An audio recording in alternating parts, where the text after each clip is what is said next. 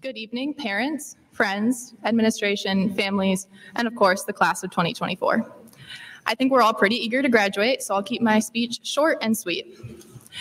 It's been quite a long 4 years for many of us, but it's also gone by fast in some ways. Just 4 years ago, we were worried about finding our classes and trying to avoid getting yelled at in the halls by Mr. Geetson.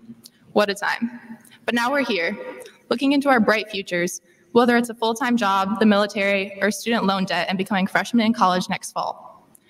But what's different now is that we start our next steps in life with friendships we built and principles we learned at West Catholic High School. As students, we've complained about school more than a few times, but we also know that this school has taught us so much and shaped us in good ways into who we are now. The people I've met at West Catholic, from my best friends to teachers and staff, have helped me grow into the person I am. This school has given us so many opportunities and things to be a part of, from faith clubs and state champion sports teams to study abroad trips and weekly mass. God has truly blessed our class, and I want to thank him for all that he has done in our lives. What I think makes high school good is the people you share it with. And so I want to thank our graduating class of 2024 for sharing the last 4 years together and for surviving high school with some great memories.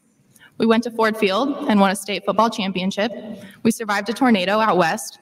We had some dangerous senior assassin shoot-offs. And of course, we got to hear Mr. Rolfe yell the iconic, "Who threw the food?"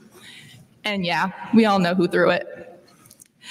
We also learned some great skills, like how to sneak into football games our freshman year, turn assignments in at 11:59, and of course, how to best decipher Mr. Bodwin's handwriting. Most importantly, though, West Catholic has taught us to be disciples of Christ and minister to others. Through retreats, adoration, and weekly mass, we have been given the tools to grow in our faith, and West Catholic has equipped us for the next journey of our lives. I want to end by saying thank you to all the people who have encouraged us, prayed for us, and helped us grow the past 4 years. I want to thank my brother Josh, the campus minister, and all my siblings for always being there for me the past few years. I want to thank my parents for sending me to West Catholic and always encouraging me to try new things and supporting me in every area of my high school career. And mostly, I want to thank God for giving me so many opportunities at West Catholic and for allowing me to graduate today with this specific West Catholic class.